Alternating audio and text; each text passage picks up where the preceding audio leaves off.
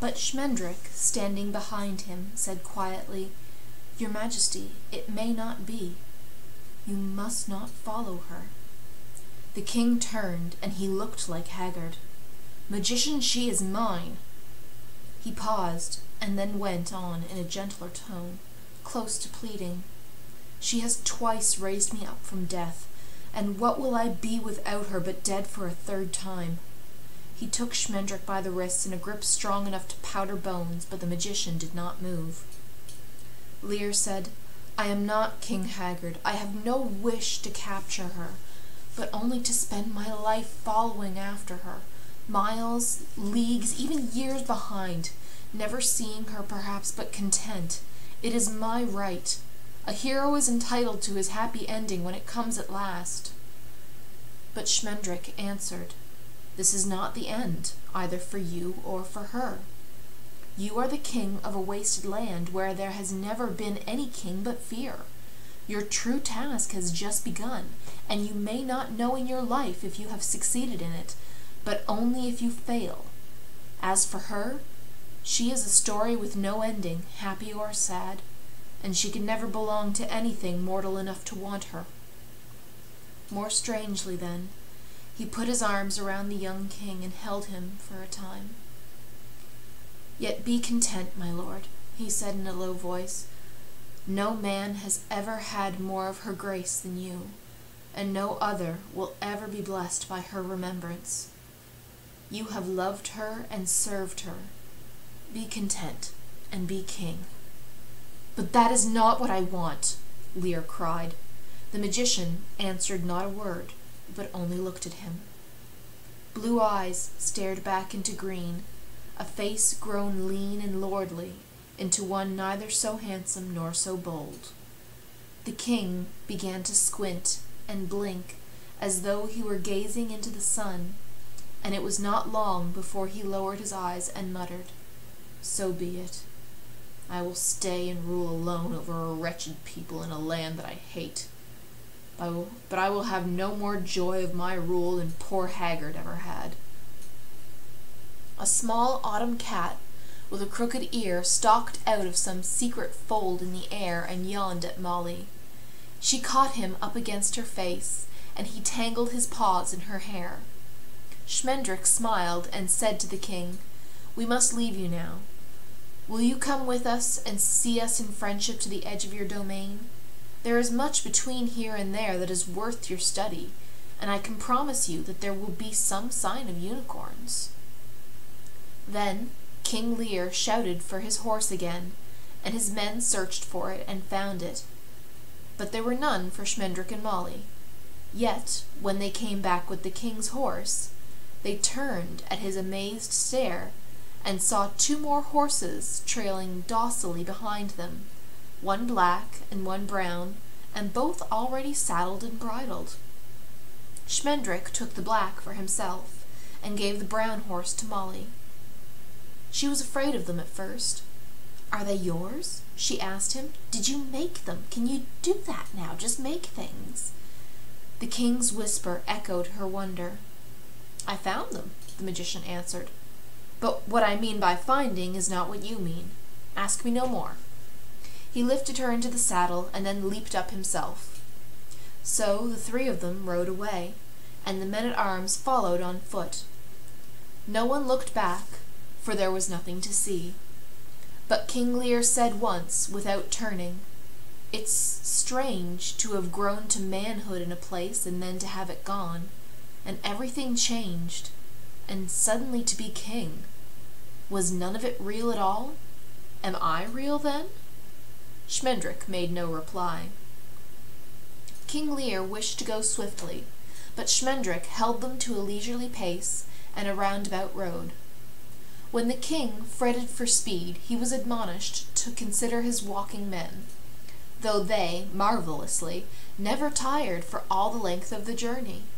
But Molly soon understood that the magician was delaying in order to make Lear gaze long and closely at his realm, and to her own surprise, she discovered that the land was worth the look.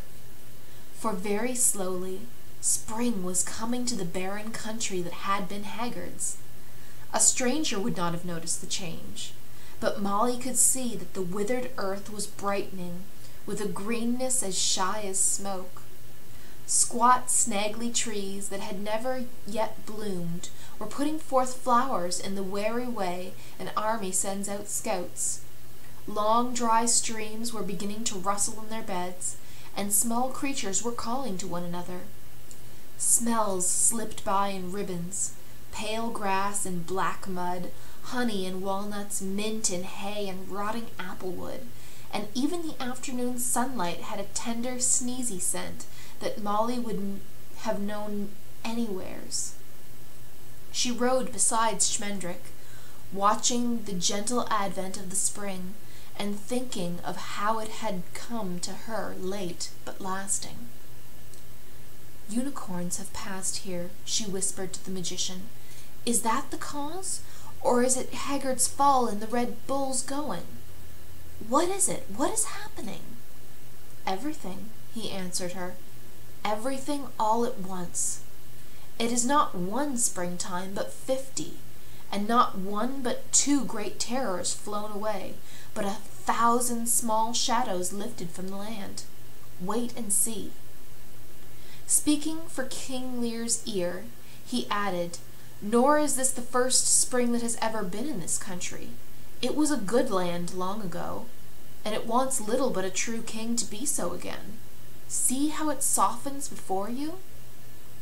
King Lear said nothing, but his eyes roved left and right as he rode, and he could not but observe the ripening. Even the valley of Hagsgate, of evil memory, was stirring with all manner of wildflowers. Columbine and harebell, lavender and lupine, foxglove and yarrow. The rutted footprints of the Red Bull were growing mellow with mallow. But when they came to Hagsgate, deep in the afternoon, a strange and savage sight awaited them. The ploughed fields were woefully torn and ravaged, while the rich orchards and vineyards had been stampled down, leaving no grove or arbor standing. It was such shattering ruin as the bull himself might have wrought, but it seemed to Molly Grew as though 50 years' worth of foiled griefs had struck Hagsgate all at once, just as that many springtimes were at last warming the rest of the land. The trampled earth looked oddly ashen in the late light. King Lear said quietly, "What is this?" "Ride on, your majesty," the magician replied. "Ride on." The sun was setting as they passed through the overthrown gates of the town and guided their horses slowly down streets that were choked with boards and belongings and broken glass, with pieces of walls and windows, chimneys, chairs, kitchenware, roofs, bathtubs, beds, mantles, dressing tables. Every house in Hagsgate was down. Everything that could be broken was. The town looked as though it had been stepped on. The people of Hagsgate sat on their doorsteps wherever they could find them, considering the wreckage. They had always had the air of paupers, even in the midst of plenty, and real ruin made them appear almost relieved, and no whit poorer. They hardly noticed Lear when he rode up to them, until he said, "I am the king.